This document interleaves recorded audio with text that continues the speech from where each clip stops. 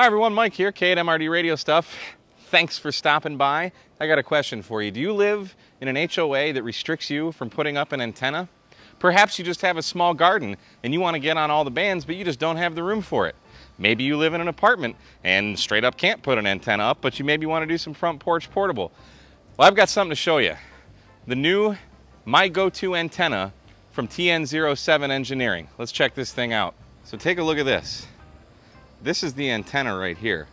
This thing is so small, compact, portable, 17-foot whip.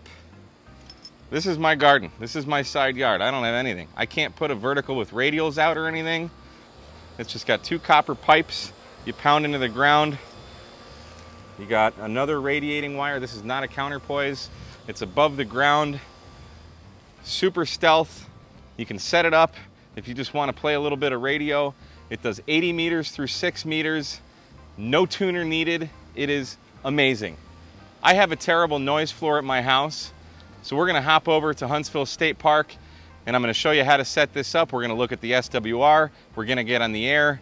We're going to try out some bands, and we're going to take a look at this antenna, so stay tuned. Now, real quick, before we hop over to the park, I just want to talk about one thing that really separates this antenna from the rest in terms of it being stealth. One, it's just obviously very small. This transformer is actually totally potted in epoxy resin, so totally waterproof, totally fine to leave outside forever. Obviously, you want to seal up your coax.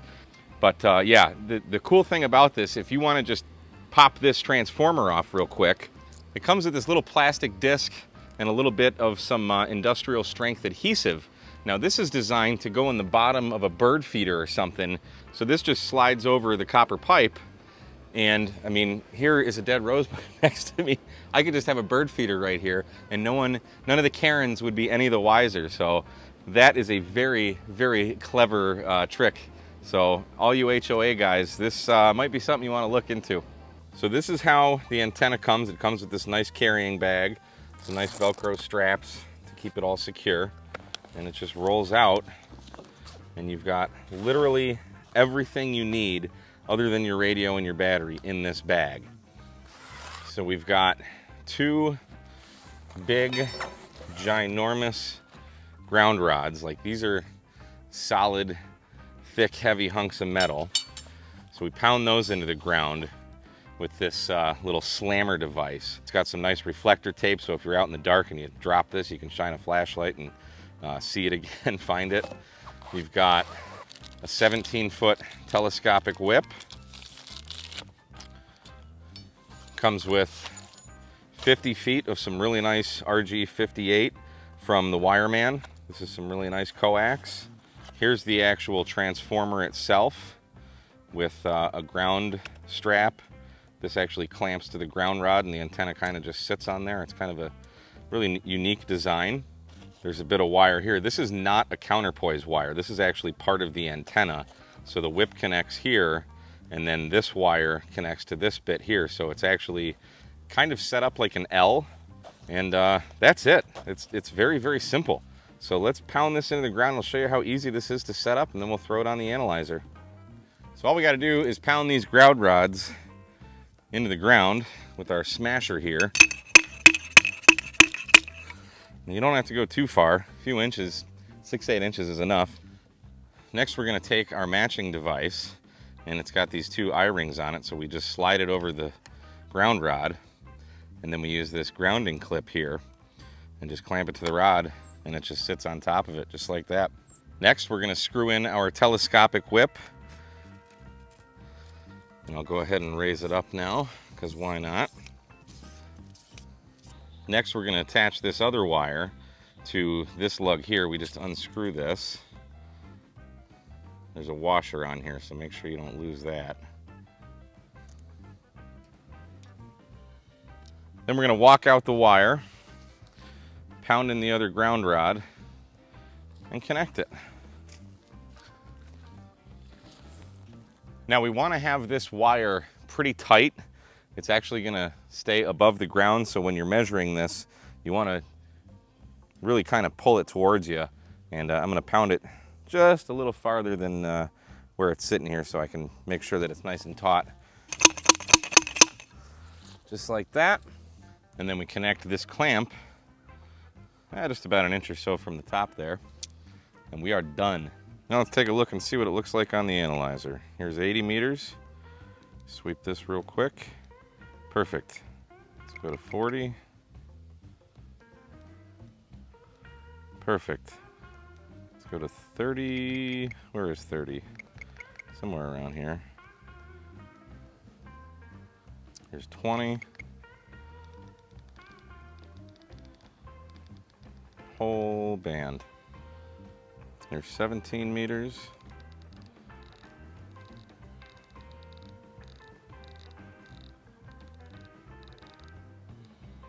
And 15 meters.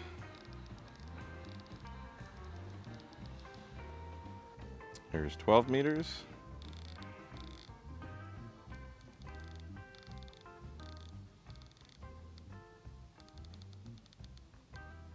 And 10 meters.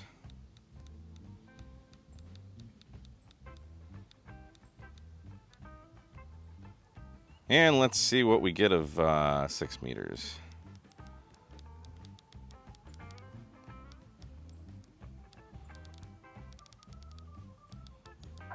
Let's see if we can hunt some activators there. There's quite a few people spotted on 20. Okay. CQ parks on the air. CQ parks on the air. This is Sounds good. Alpha Bravo X-ray.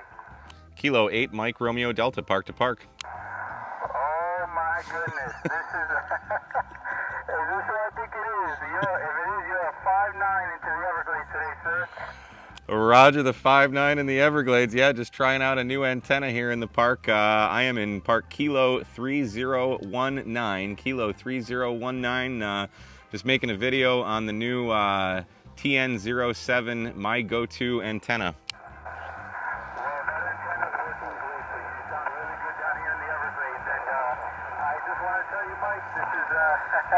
This is only my third activation, and it's really due to your video, so thank you so much. I'm really happy to get a park-to-park with you.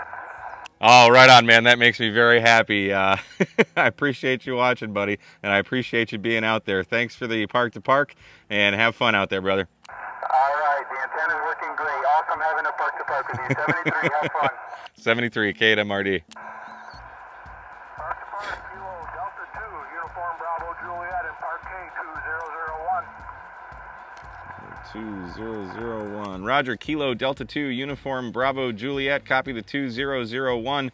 Got you about a 5-1-51 into Kilo 3019. Roger, 3019. I got you at about a 4-3, a 4-3. I have another operator, number 2 operator coming up.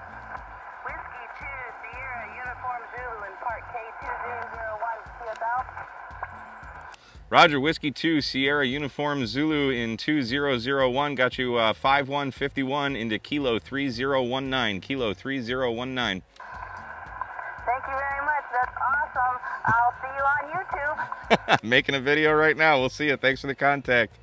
Thank you, 73. QRZ, Kilo 8 Mike Romeo Delta, parks on the air.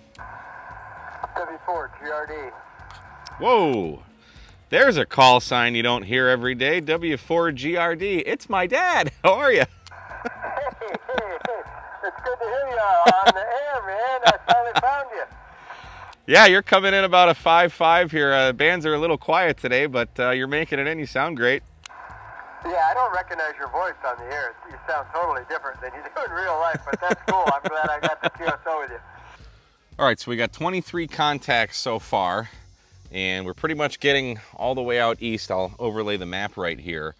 The directions do say that there is some directivity to where the wire portion of this is heading. So right now the wire is heading east.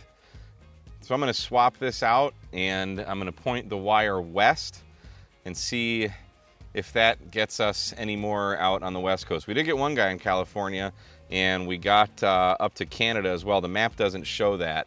For some reason it wasn't picking up their grid squares, but I did get to Canada, and I think it was in Los Angeles, California. So let's swap this out and see if we can point it that way. So after changing the direction of the antenna, got a couple more stations out west, 2 to be specific. Started getting a little more north A pipeline just kind of opened to Michigan and Ohio. I got 16 more contacts in about, I don't know, 25 minutes or so. The bands aren't doing great today, but I would say in this one test, I'm not seeing too much directivity, but total of 51 contacts today. So it's certainly getting out. It's very, very easy to put up too. So that's great. So what are my final thoughts? Well, overall, I think this is an absolutely fantastic antenna. The ability to do 80 through 6 without any counterpoise wires, without any tuner, is just fantastic. Especially for me, I do a lot of just front porch portable radio, and I don't have a very quick, easy to deploy antenna because of my lack of space. So for me, this is perfect. Build quality, absolutely fantastic. I mean, this thing is like welded shut. One thing I will say, when you're taking this screw off, make sure you do this over the black bag that it comes in case you drop this. There is a little washer in there that I did have fall once on me already, and fortunately I was able to find it. But he does include a couple extra screws and washers in it. As we saw, it definitely gets out. The bands were kind of crummy these past couple days, so I haven't been able to make a lot of contacts, but I still got 51 contacts today. Basically, obviously way heavier leaning towards the eastern half of the country, but still got out to Colorado, a couple California stations, all the way up to Canada. They didn't show on the map for some reason, but yeah, I mean, this is gonna fit a lot of needs for a lot of people. The only critique I would have, this mallet, this ramrod thing, this is a very heavy, solid piece of pipe, but in the 6 or 7 times that I've put up this antenna so far testing it, you can see where all the paint is fading now. This used to be flat, and now as you hammer this down onto the rod, the ground rod, it started to conform to that shape. So I would say definitely whatever's inside of here, make a lot more beefy, because like I said, I've only been using this thing 5, 6, 7 times maybe that I've used this, and it's already deforming quite a bit. So that could be a failure point. But other than that, very, very solid bit of kit, and I think it's gonna solve a lot of problems for a lot of folks. So anyway, guys, thank you so much for watching. I appreciate every single one of you, and we'll see you again on another episode of K8MRD Radio Stuff. 73, guys.